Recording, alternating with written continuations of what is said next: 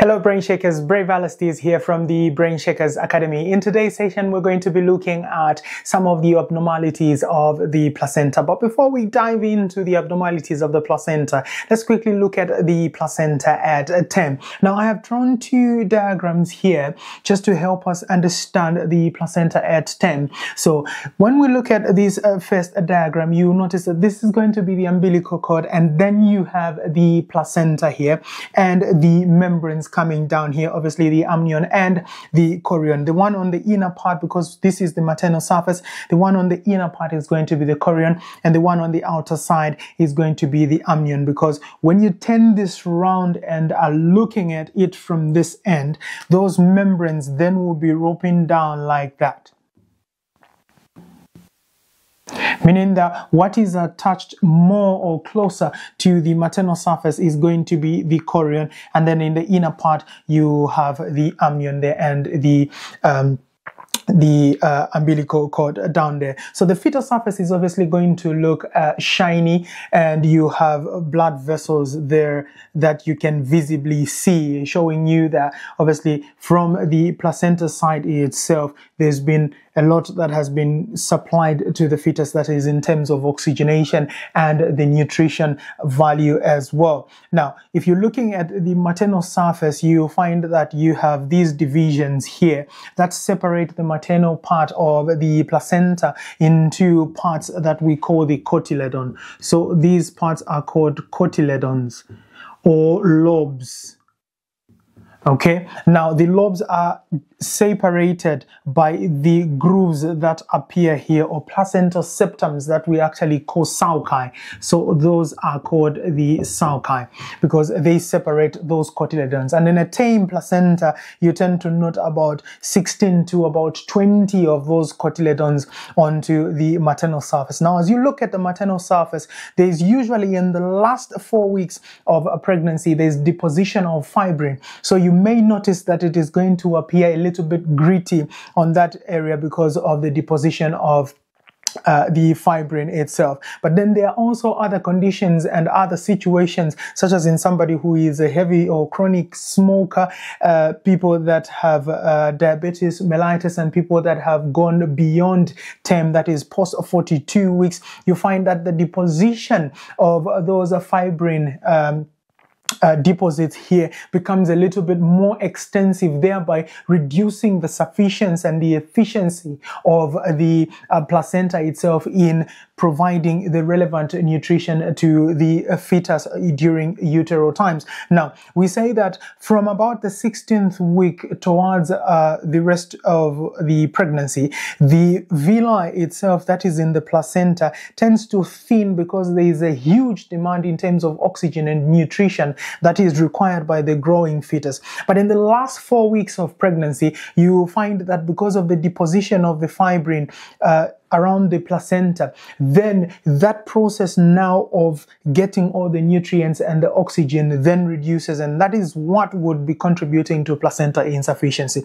Now, we have looked at this particular part. This is the maternal surface, and then this will obviously be the fetal surface. Now, there are times when the placenta has a cord that is inserted not in the central portion. So we say that the normal situation of the placenta should be in the upper uterine segment, but sometimes it will implant itself into the lower portion. That will obviously be a placenta previa. But you have a placenta here, and sometimes you find that the cord is inserted centrally. That is a central insertion. That's absolutely fine. Sometimes you find that instead of being inserted into the central portion, this umbilical cord will be inserted into the marginal areas or into the lateral aspect. That will be a lateral insertion.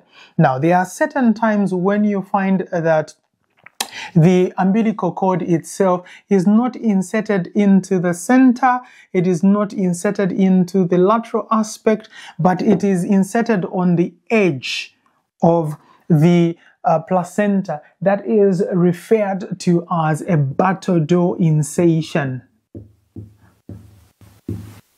Okay, that's a buttock door incision. There's absolutely nothing wrong with having a buttock door incision, but if you are delivering this placenta, the chances of having a retained placenta here are very high, because this can actually snap there and leave the placenta well attached into the uterus there, and then you have to go and do some manual removal of that retained placenta. So that would be a buttock door incision. But then there are times when the cord is not even inserted on the center, into the lateral aspect, or on the margins or on the end as a buttock door incision, but it is inserted in the membrane. So the cord is inserted into the membranes and then has blood vessels now that are emanating from that area going to the placenta. This will be what we call velamentosa. So this is a velamentosa incision, where the cord is actually inserting into the membranes. So those are abnormalities of cord incision, where the cord finds itself inserted into different positions. Okay, now having looked at that, there are times when you also have a placenta that appears to be two placentas formed. So you have your umbilical cord there, and then you have a placenta there, and then you have something that looks like this. It may be referred to as a bilobed placenta or a placenta bipartita. So bipartita. Bi from just two, because it appears to have two lobes, two placental lobes. There are times where you find that they will appear as three, and then you just call that as a tripartita. Okay, so sometimes these lobes of placenta may appear as having one umbilical cord, and in certain instances you find that they'll have an umbilical cord that is joining, and each will then have a branch of those of the umbilical cord that then emanates to come in and meet as one. Very rare conditions, but they are conditions that can also be identified as you look at the placenta. Now, if you have a bipartita and you have a tripartita, sometimes you have a well-formed placenta and then end up having a lobe of a placenta.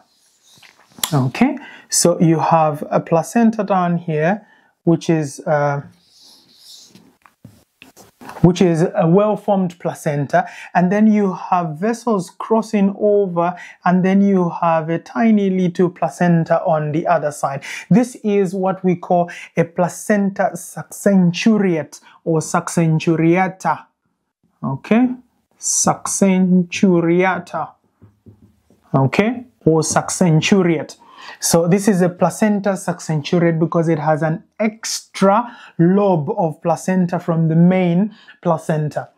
Now, having had a placenta succenturiate, sometimes you find that the membranes themselves, they are folding themselves around the fetal surface before they actually rope down. So you have your umbilical cord here, and then you have the placenta. You obviously have the membranes down here, where you have the chorion and the amnion. And remember that this area where the baby exited is what we refer to as the fenestrum. Okay, now once these membranes, before they actually come down here, they can actually roll back like this before they come down.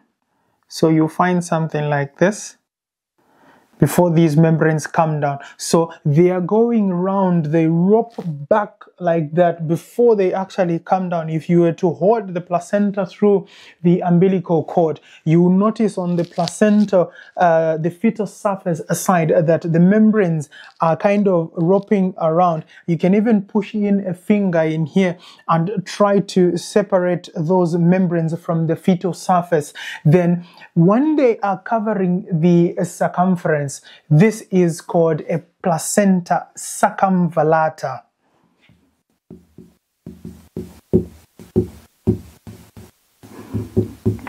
So in other literature, you find it is circumvallate.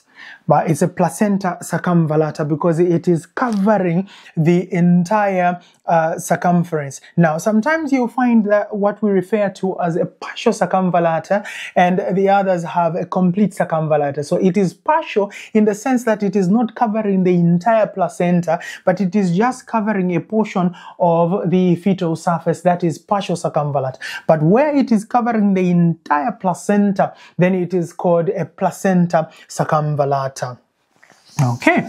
So those are some of the commonest abnormalities that you're going to notice when you're looking at the placenta itself. And even as you're doing an examination on the placenta, you need to also make sure that the lobes on the maternal surface they are complete, and you make sure that the sulci that is actually separating those cotyledons in there do not show any portion where there is a torn cotyledon. That could then mean that you have a retained placenta within utero after delivery. There is another form or another abnormality that we call the vasa previa. Now, with the vasa previa, you will note that you can actually have an umbilical cord here, and then you will have a placenta.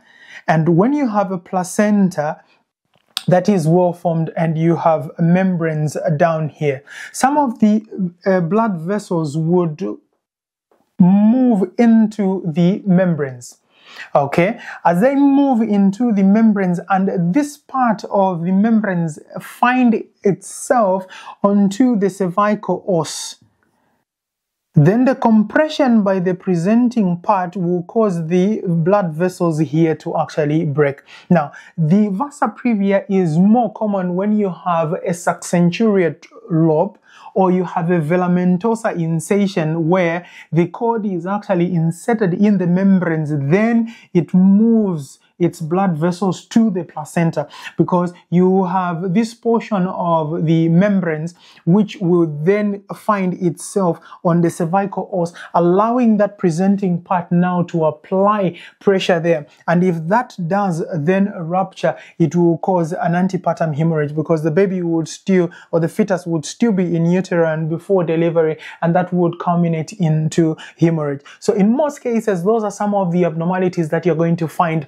around the placenta and the placental insertion as well. It is important to note these abnormalities so that when you find out and after you have delivered the placenta and you examine the placenta, it will help you as well to understand on whether what you have delivered is a complete placenta or not. Because if you have an extra lobe and then you see vessels that are crossing over to the other side, you need to thoroughly check and make sure that you have no retained products of conception, because that would then culminate into a postpartum hemorrhage, as it is going to cause uterine atony.